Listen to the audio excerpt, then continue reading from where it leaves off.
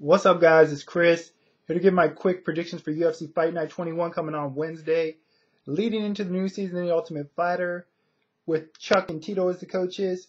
I'm kind of looking forward to it. I always like to watch this Ultimate Fighter. I know some fans think that the premise has gotten old, stale, but it's a good show to me because every year you got a new cast of characters and it's free fights on TV. Plus, there's rumors of Tito possibly falling off the show late. I don't know. So I'm kind of intrigued to see what's going to happen with that angle.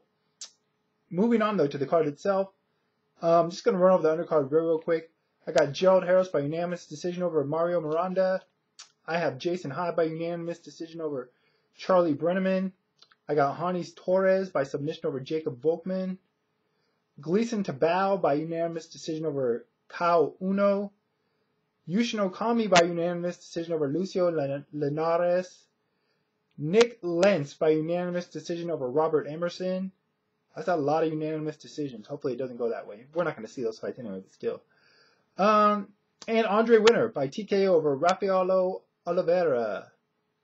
On to the televised portion of the card. First up, we got Ross Pearson against Dennis Siver. Pearson was one of the winners of the US versus UK Ultimate Fighter season. He had the last fight, I believe, over Aaron Riley, kicked Aaron Riley's butt. Dennis Siver, he's actually looked pretty good lately. He's got this devastating spinning back kick he's been landing. Took his last opponent out with it. Just an awesome move. I mean, to beat a guy basically with the spinning back kick is pretty damn impressive. This should be a good way to lead off the event. Should be an entertaining fight. Pretty much just a stand and trade slugfest. It's pretty evenly matched, but I gotta favor Pearson because I've said it before on some of my videos in the past. The UFC, they match up guys somewhat favorably. Who they want to win, they kind of put them in favorable matchups. And they always do that with guys that have won the Ultimate Fighter. It doesn't always work out, but that's the way it is. Fights aren't fixed in any way, but they just match up guys that they want to win against an opponent they think they could beat. That's the case here. Seaver's a pretty stiff challenge, though. Him and Pearson are pretty much similar fighters. I think the difference here is Seaver throws a lot of really big winging punches. I think Pearson's technique's a little bit sharper on the feet. Both are tough as hell. But I think that Seaver is going to be winging those punches, and I just think that he's gonna wear out later. I think he's going to get tired later. I think it'll probably make it to the third round, but I think Seaver's going to, like I said, he's going to take it out of him, throwing all those big punches if he misses any, along with the punishment he's going to take in between. And I think Ross is going to take him out late. So I see a third round TKO win for Ross Pearson. But don't be surprised if Seaver can pull this win out, especially if he does land that spinning back kick. Moving on to another what should be entertaining slugfest. Nate Corey, Jorge Rivera. Another fight where two guys is probably going to stand and just slug it out on the feet. That's their styles, Nate Corey, aside from the Caleb Starnes fight, which wasn't his fault at all, I can't really remember ever seeing him in a boring fight. Jorge Rivera, he's a guy that likes to stand and trade as well. I give Rivera a little bit of an edge on the feet because he has a good Muay Thai, but I don't know. This is basically a 50-50 fight in my opinion. I'm going to go with Nate. He is vulnerable. He does get hit a lot, but he's just a tough dude. He always seems to weather the storm for the most part and just end up winning a war of attrition. And that's what I think this fight's going to be. Not to say he's tougher than Jorge Rivera, but I don't know. I just see him getting the better of it in the end. I don't know if it's going to be a late TKO or a decision.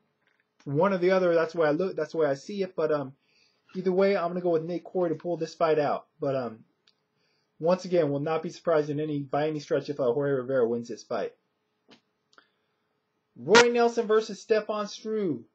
Another Ultimate Fighter winner. Last season of the heavyweights, Roy Nelson. Big country. Looked good on that show. Granted, his opposition was not nearly the caliber of the fighter that he was. Stefan Struve looked pretty good in his last fight against Paul Buentello. Both these guys, strengths are on the ground. They can both stand and trade on the feet. They're all right there, but that's not where they're, best at. Struve's obviously got a huge height and reach advantage. I think if he uses that on the feet, especially with the kicks, to try to keep Nelson at a distance, he can have some success there. Nelson's got much heavier hands. crisper boxing. So, I don't know. If Struve can keep him on the outside, I think he can get the better of it. But I don't think Nelson's going to really want to deal with that too much. I think he'll want to either press him up against the cage and work him over there standing, or just take him down and work him on the ground. Nelson's got really good ground game. Struve's got pretty good jiu-jitsu himself. So I don't know if Nelson will necessarily be able to submit Struve, but I do think he could beat him up there for 3 rounds. So bottom line, at the end of the day, I do think Nelson's going to win this fight. Not going to say by submission. Could stop him on the ground. You know, Struve's been cut pretty bad before with forearms, elbows, or whatever. So I could see a cut from the top. But ultimately, I'm just going to go with Roy Nelson by decision. Main event, Kenny Florian against Takanori Fireball Kid Gomi. Even though he's not really a kid anymore, but hey, guess it was an appropriate nickname at the time. It's kind of cool. Anyways, if this fight were happening a few years ago, even maybe 2 or 3 years ago, I'd pick Gomi. You know, back then he was one of the best lightweights in the world. But since then, he has digressed. Kenny Florian has improved immensely. And, you know, they're just at different stages of their career. Kenny Florian, his style has gotten a little different lately. I don't know. It depends on who he's fighting. Against Huerta, he fought a counter fighting style, similar to Lyoto and Cheetah. But in his last fight, and it made for a boring fight even though it was an impressive win by Kenny. But in his last fight, he looked pretty damn good against Clay Guida. Definitely has improved a tremendous amount on his stand-up game. Gomi, he hasn't really looked all that good in a long time. He's kind of been trading wins and losses back and forth last couple of years. Even his wins haven't been all that impressive in all honesty.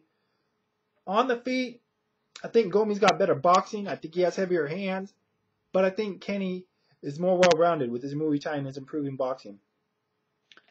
So if it remains on the feet, especially with Kenny also working that counter style, as opposed to Gomi, who's more of an aggressive guy, I could see Kenny getting the better of it. I do think Gomi's best chance is on the feet, but I don't know. It's just hard for me to pick him. On the ground, I think Florian's got a huge advantage. Gomi's a better wrestler of the two, but Kenny Florian's got really good jiu-jitsu. Gomi's submission defense is pretty good for the most part, aside from the first Marcus Aurelio fight. But I think if Kenny can get him down there, I think he could hustle him on the ground and probably submit him, maybe with a rear naked choke or something. It'll actually be interesting to see how this fight plays out. You know, but I can't pick Gomi, you know. He's just not the same fighter he was when he had his run in the Pride Bushido series and stuff and the Lightweight Grand Prix. Unfortunately, he's not, but it's the case, man. His prime is definitely behind him. Will he have one last, big moment? I always think that's going to happen for these Pride guys in the UFC, but it's few and far between. And I don't see it happening here for Gomi, so got to go with Kenny Florian. I'm going to go with the submission. Gomi hasn't had to cut down weight in a while. I don't know how good his cardio is going to hold up. Plus, it's his first time in the UFC and in the cage.